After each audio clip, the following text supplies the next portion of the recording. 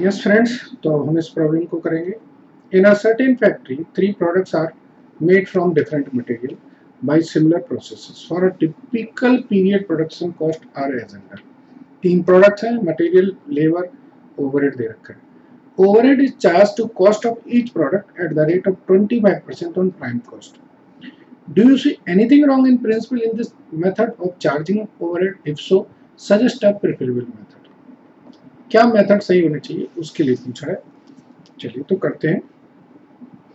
हम लिखेंगे different products use और manufactured from different material, so it is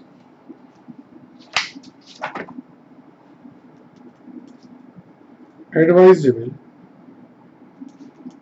to use method of absorbing overhead based on percentage of material instead of percentage on prime cost. The overhead required as percentage on prime cost is ABC 3 product हैं। Direct material, direct labour दे रखा है इन्होंने 1600, 1200, 800। Direct labour है 1200, sorry ये 2000 है, 1400। तो जो prime cost हुई वो 2800, 3200।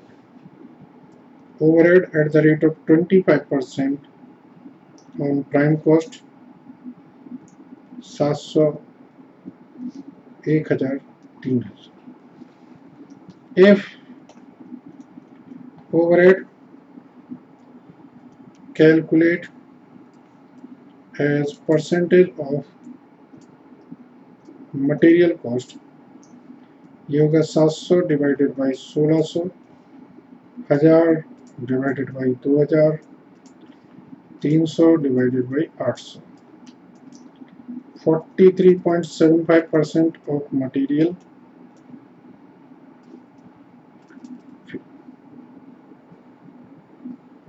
ये 750 आएगा, ये 750 आएगा। 37.5% of material and 37.5% of material. तो कहने का मतलब ये है कि आप अलग अलग मटेरियल यूज करते हैं, तो आप अगर अलग अलग प्रोडक्ट है तो मटेरियल के बेसिस पे ओवरहेड रिक्वायर्ड करें इंस्टेड ऑफ लेबर के बेसिस पे, ये रिकमेंडेशन। बाकी उस पर प्राइम कॉस्ट पे भी करते हैं, ऐसा कोई गलत नहीं है उसमें, बट ज़्यादा अप्रोप्रिएट है कि आप मटेरियल के बेसिस पे। ठीक है फ्रेंड्स, थैंक यू।